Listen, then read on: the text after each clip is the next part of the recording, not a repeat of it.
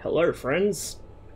Today we are making attempt number 2 of recording a video about the M60A1 Rise fire control system. I did try and record this before and I was having a shocker of a day.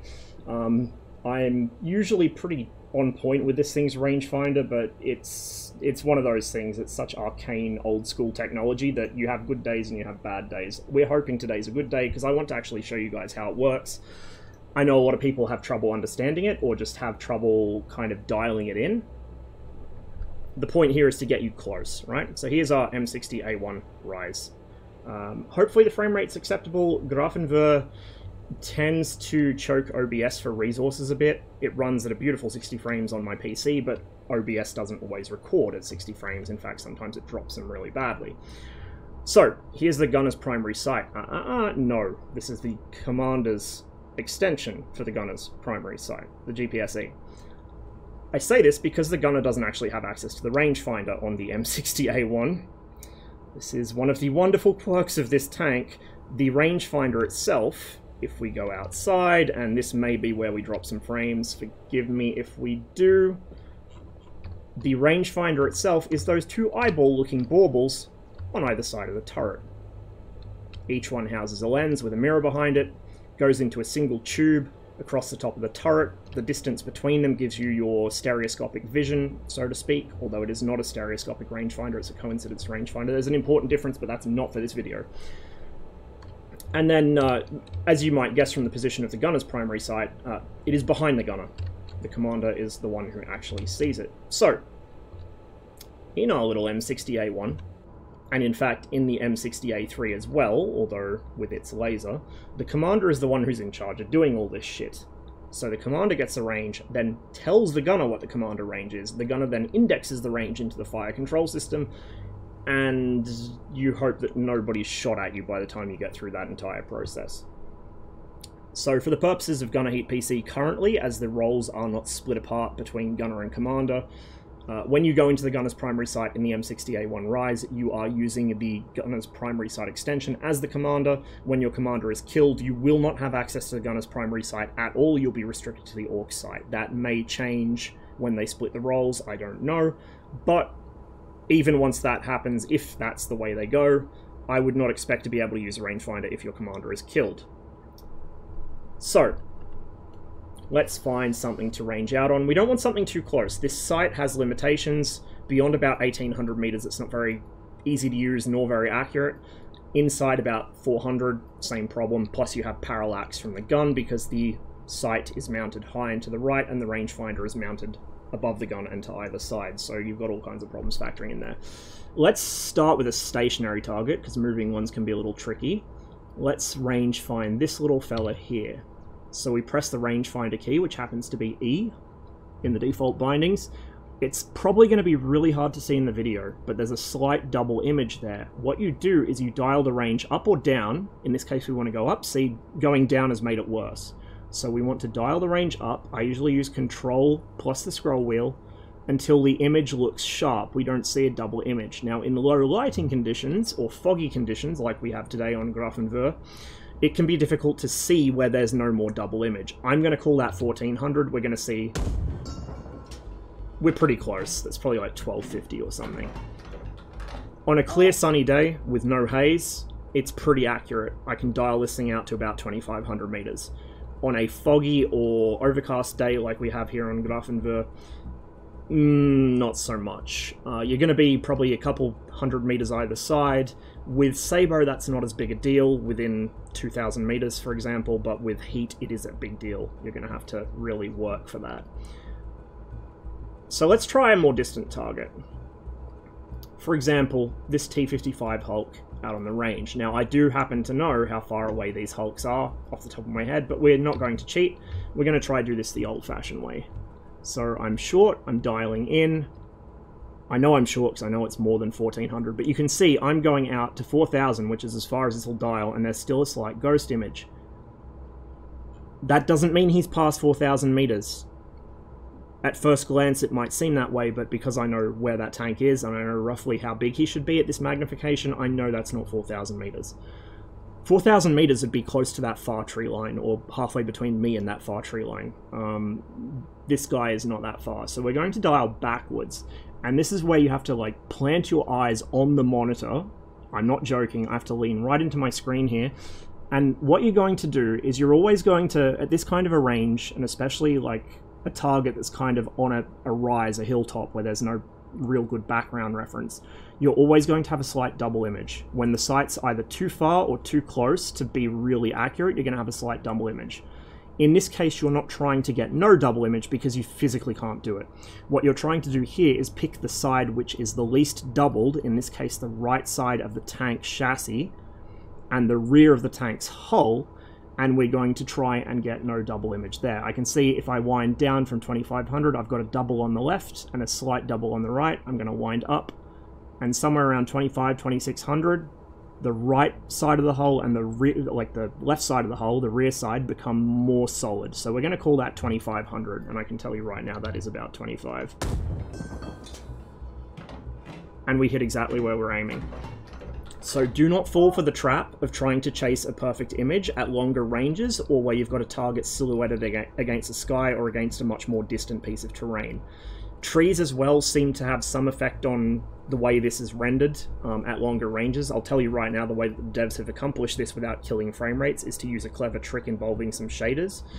You're not actually rendering the scene twice, you're applying some hocus pocus to make it look like you're rendering the scene twice.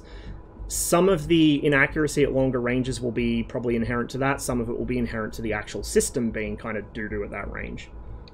So it is what it is. Here we have another tank. We're going to just dial it in. If I go below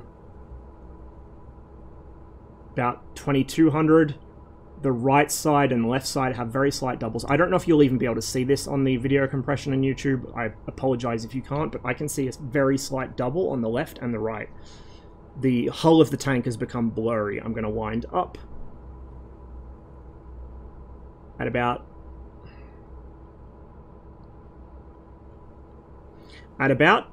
between 23 and 24, it becomes solid. So we're going to call that 23. You have to make best guesses sometimes with this. We're short, I think. So we'll call it, let's try 24. We're actually possibly long, so let's bring it back to 22. 21 maybe even. Let's try 21. Now we are definitely short. Is it 25? Is it the same range as the other hole? Actually, yeah, it is. I'm a dumbass. But this makes my point. It's not very precise at long range. Past 2,000 meters, I would use this, but I wouldn't trust it fully, and I'd use some of my own intuition as to what is or is not 2,000 meters plus. You know, you would have to guess. So, for instance, this guy's, I'm pretty sure, further than 2,500. I can see a very clear double there. We're going to wind this up to bring it in. He can't be 4,000, but I'm pretty sure he's more than 25. I'm just looking at the right side of that tank for when it becomes solid. We're going to go 3,000. I think 3,200. We're probably going to be long, but we'll try 3,200. And we're aiming just around the middle of his tracks. We were high, so he's about 3,000 perhaps? 3,000 or 3,100? 3,000. So there's going to be a little fire and adjust, but once you get in the ballpark, particularly easy with Sabo because it shoots flat, relatively speaking, you can adjust from there. This is going to be the main way you conduct gunnery with this tank at longer ranges. Make your best estimate using the rangefinder and a little bit of intuition. Wind it back or forth until you get a hit. You can use holds as well, I guess, if you really want to, but I find that actually adjusting the sight just fits better with how I work. Let's go back to a different target. Let's try some of these orange target cheeses here. So we'll go for this guy. We'll wind down since I know that's got to be closer than 3,000. 21 to 22. Let's see. It's about 20 to 21. I was a little high on that one. Let's go to heat next round. We're going to have to anyway, because heat shows the errors a lot better Obviously it has a more curving trajectory. Let's go for this orange cheese here. Again, the same issue. At that range, you're going to end up with ghosting no matter what, so we're just looking to get it so that there's a minimal amount of ghosting and one side of the target appears solid. At about 2400, the right side appears solid, even though I've got ghosting on the left. We'll aim center of scene mass, and we hit a little high, so it's probably about 22, 21, 22, somewhere around there. But we're close enough. You can get my point. We can adjust from this. So let's go over to this guy. We know it's going to be more than that, probably. I see some doubling appearing at the bottom of the target on the right-hand side there, so I'm going to wind back. Now doubling appears on the inside of the right edge, if that makes sense. That's pretty solid. We're going to call it 23 and hope for the best. Out goes the heat round, and it's close enough that we still got a hit. Let's try a closer target now.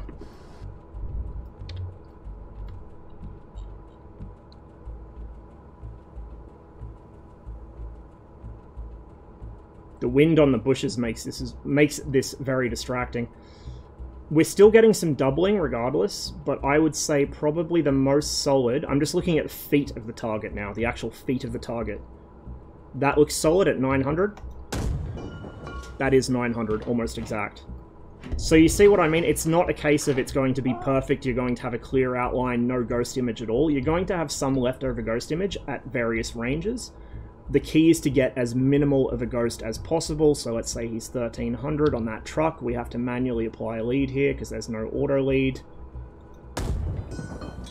Little far forwards on the lead, but we hit him. Let's try our BMP silhouette.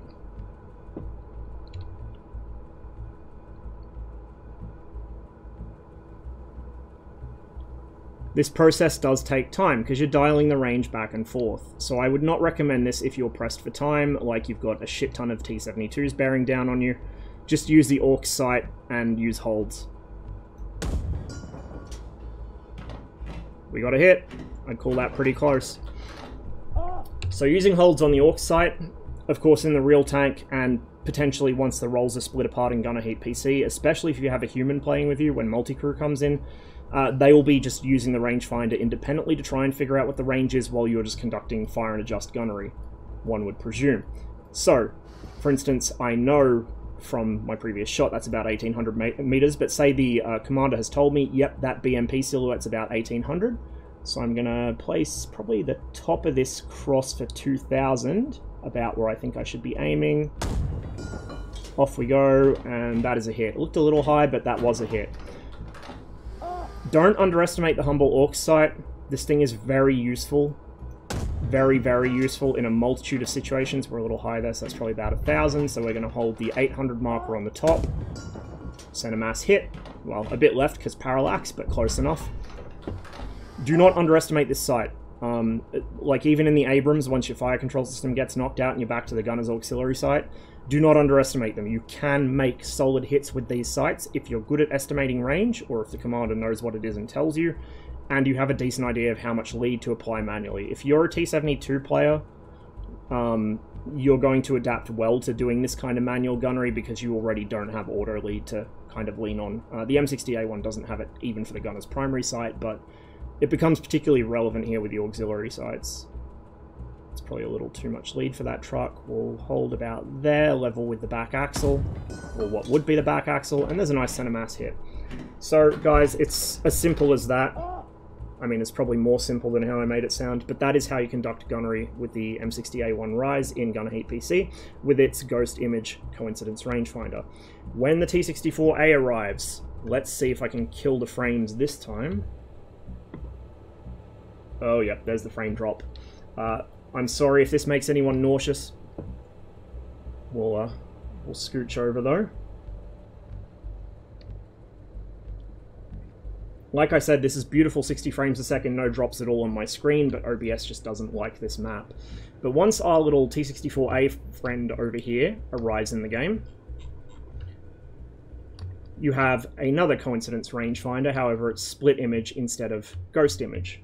In my opinion, I say this completely out of my ass because I've not used one, But in my opinion, from watching how it works, the split image is probably going to be quicker and easier to use. Maybe more precise, I don't know. It depends. But same sort of thing, you're going to need some time, you're going to need some eyeballing, you need to have a sort of sixth sense for what is and isn't right, even if the sight seems to be on. But when this guy arrives, same sort of deal. T64B, T80B, you don't need to worry, they've got incredibly Yoba fire control systems, better than the Abrams we have at the moment, obviously without thermals, so you don't need to worry about that with those. But for the T64A and the M60A1 Rise, and for the Leopard, although I don't know which exact system it uses, I know the Leopard 1A, 1A, 1A, 1A, 1A, 1A, 1A, 1A, 1A, sorry, 1A, 1A, 2, A2, A2, A2, A2, uses, at least as a backup, potentially as its primary system. I don't know shit about Leopards. Whoops, wrong button. I don't know shit about Leopards, guys, so someone can correct me in comments. It has a coincidence system as well. So you will need to learn to live with this, learn to use this. And in the Leopard's case, I think the gunner can actually use it. In the T64's case, obviously the gunner can use it, because the T64, the gunner does everything gunnery related. The commander's there to spot and designate targets and, you know, command the tank itself. So I hope you guys found this useful.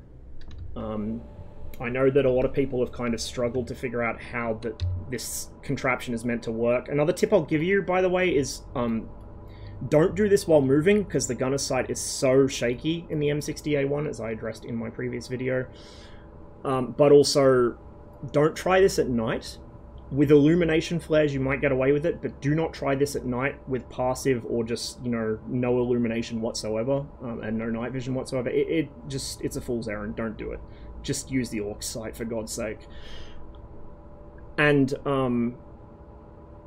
I would strongly recommend, you know, like, not driving around with the sight actually, or the rangefinder actually active, because this double vision can get really distracting and disorientating, and it can kind of slow you down counterintuitively. So, look, get your shit to the range you want, turn the range finding mode off, and just use the GPS. When you want to make your next engagement, or when you complete an engagement, I should say, either leave it at that setting. If you expect the next engagement to occur at a similar range, you can just wind 1 or 2 clicks up or down as necessary.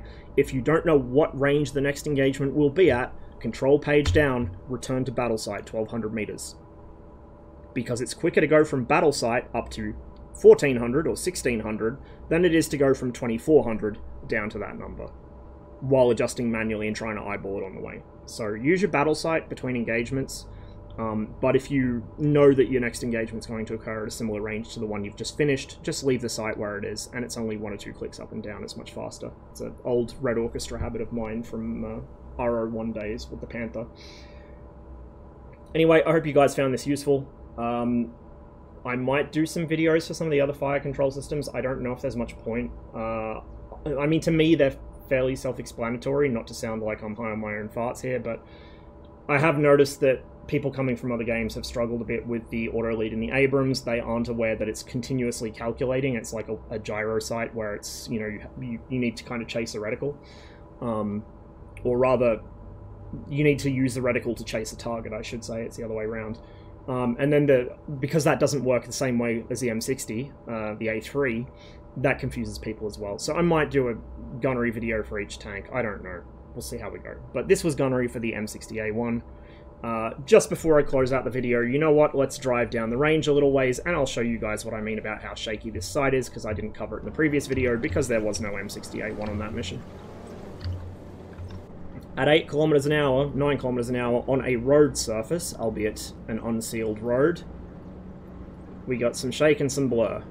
It's not too awful, but it's not great. As we pick that speed up, the blur becomes pretty much unmanageable, even by 17 kilometers an hour. By 20, I would not use this past a couple hundred meters at most. By 30-something, you can forget it. We're going to hit a bump here as we go over these pop-up targets. I wouldn't bother. However, like I said previously, the AUX sight, it jitters actually more upon second thought. but it doesn't blur quite so much. So, like, the amplitude of the jitters is lower, I guess, if that makes sense. So I find it easier to compensate for this. He's going to be closer than 1200. We'll call that about 12. It's probably more.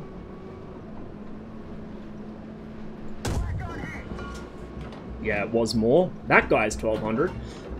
But yeah, like, it's easier for me to compensate for the lower amplitude shake than for whatever this shit is. Like, what the fuck?